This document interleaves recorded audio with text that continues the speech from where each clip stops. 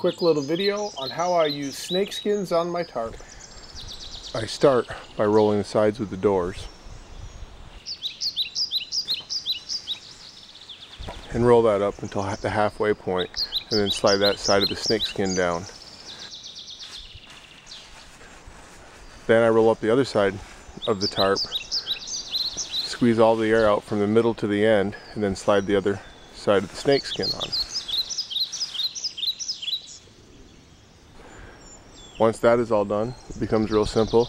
Just unhook the foot end where the wasp is, the Dutch wasp, and then roll your snake skin up. Unhook the clip. Put it into your backpack.